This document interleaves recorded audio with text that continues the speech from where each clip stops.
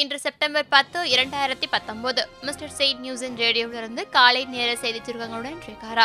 3 நாடுகள் அரசு விடுமுறை பயணத்தை நிறைவு செய்து சென்னை திரும்பியுள்ள முதலமைச்சர் எடப்பாடி பழனிசாமி விமான நிலையத்தில் அமைச்சர்கள், கட்சி நிர்வாகிகள், தொண்டர்கள் உற்சாக வரவேற்பு அளித்துள்ளனர். தமது சுற்றுப்பயணம் முழுமையாக வெற்றி பெற்றிருப்பதாக முதலமைச்சர் பழனிசாமி அறிவிப்பு வெளியிட்டுள்ளார்.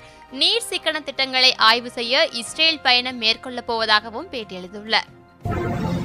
விக்ரம் லேண்டரை துல்லியமாக கண்டறிய ஆர்பிட்டரை நிலவின் அருகே கொண்டு செல்ல இஸ்ரோ திட்டமிட்டுள்ளது. நிலவின் மேற்பகுதியில் இருக்கும் விக்ரம் லேண்டர் சேதமடையாமல் இருப்பதாக அதிகாரிகள் தகவல் கூறியுள்ளனர். ஒரே முறை பயன்படுத்தும் பிளாஸ்டிக் பொருட்களுக்கு விடை கொடுக்கும் காலம் வந்துவிட்டதாகவும் உலக நாடுகளின் பிரதிநிதிகள் மத்தியில் பிரதமர் நரேந்திர மோடி பேசியுள்ளார். பதவி விலகிய சென்னை உயர்நீதிமன்ற தலைமை நீதிபதி தஹில் ரமானியை சந்தித்து அமைச்சர் சி. வி. சண்முகம் ஆலோசனை நடத்தியுள்ளார். தலைமை நீதிபதியை இடமாற்றம் செய்யும் முடிவை கைவிட வலியுறுத்தி வழக்கறிஞர்கள் நேற்று ஆர்ப்பாட்டம் செய்துள்ளனர்.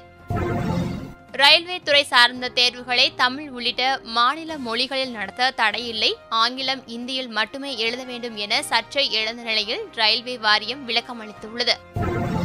தென்னிந்தியாவில் பயங்கரவாதிகள் தாக்குதல் நடத்த திட்டமிட்டுள்ளதாகவும் ராணுவ கமாண்டர் எஸ்.கே. சைனி எச்சரிக்கை விடுத்துள்ளார்.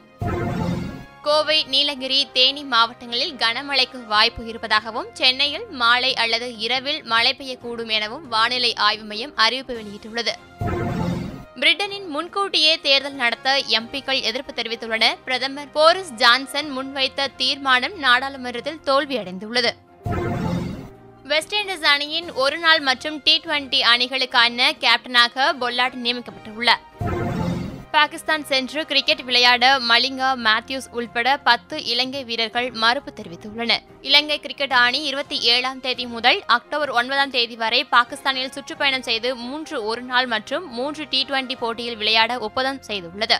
இந்த தொடரில் பாதுகாப்பு கருதி பங்கேற்க விருப்பமில்லை என்று இலங்கை T20 அணியின் கேப்டன் மலிங்கா, முன்னாள் கேப்டன் மேத்யூஸ், திசரா பொரரே போன்ற 10 வீரர்கள் இலங்கை கிரிக்கெட் வாரியத்திடம் தெரிவித்துள்ளனர். இதனால் இந்த தொடர் நடக்குமா என்ற கேள்வி எழுந்துள்ளது. ஆனால் பாகிஸ்தான் கிரிக்கெட் வாரியம் நம்பிக்கையுடன் உள்ளதாக தகவல் வெளியாகியுள்ளது. பெட்ரோல் விலை லிட்டருக்கு 5 காசுகள் உயர்ந்து ரூபாய் 74.56க்கு விற்பனை செய்யப்படுகிறது. டீசல் விலை லிட்டருக்கு 5 காசு உயர்ந்து ரூபாய் 68.84 ரூபாய்க்கு விற்கப்படுகிறது. இதேபோன்ற பல நிகழ்வுகளை உடனுக்குடன் அறிந்து கொள்ள எங்களது www.mrchenews.com என்ற இணையதளத்தினை பார்வையிடுங்கள். மேலும் எங்களது ஃபேஸ்புக் பக்கமான மிஸ்டர் செயின் நியூஸ் பக்கத்துடன் எப்போதும் இணைந்திருங்கள். நன்றி, வணக்கம்.